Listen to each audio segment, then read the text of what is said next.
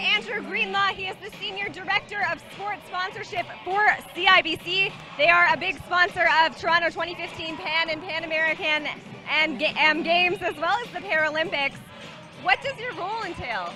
I oversee all of our sport partnerships, so things like the Toronto 2015 Pan Am, Pan Am Games, the Canadian Paralympic team, and really look for opportunities that CIBC can use to demonstrate how we're enriching communities and inspiring generations. And standing here looking at the Women's Wheelchair Basketball Championship is a great example of the types of things that we invest in, because these athletes are incredible. Inspire millions of Canadians to be more active and to aspire to greatness, and it's just been a great day so far. And now you said that you have played wheelchair basketball yourself. Tell me about that. What's that experience been like, and where do you play? I think the best word to describe it is humbling. I mean, I'm an able-bodied competitor, and it was really interesting getting into a chair and getting the ability to use your legs to play basketball taken away from you. And it's an incredibly tough sport. It's an incredibly great workout, secondarily. And again, the athletes that you meet are so humbling and so incredibly inspiring. I try and get out there every couple of weeks or so.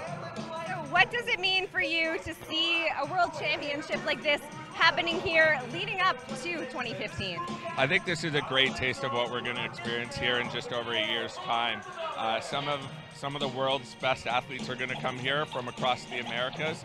I understand that all of them are qualifiers for Rio 2016 Paralympic Games. And so the athletes you're seeing here now today are the athletes we're going to see next year, and there's going to be even more on the line. And I'm a proud Torontonian, I'm a proud Canadian. Every time I see an athlete with a maple leaf on their chest, I feel all red inside.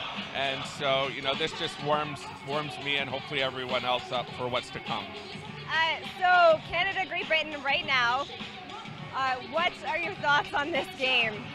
My thoughts are we're down by 1 right now, and I think Canada is saving their best for the second half.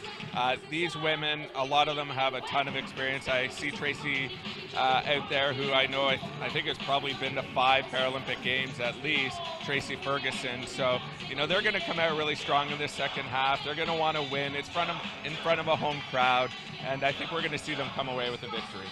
What would it mean for you and for all Canadians to see them get gold here? Again, I would love a reason to fly the Canadian flag high, hear our national anthem. It means everything. They've represented us so well. It's only fitting that they win here. Perfect. Anything else to add? No, just great. Thank you for covering this. It's great to get exposure for our Paralympic sport, our Paralympic athletes, to build the awareness. And so thank you very much. All right. Well, thank you very much for taking the time to do this.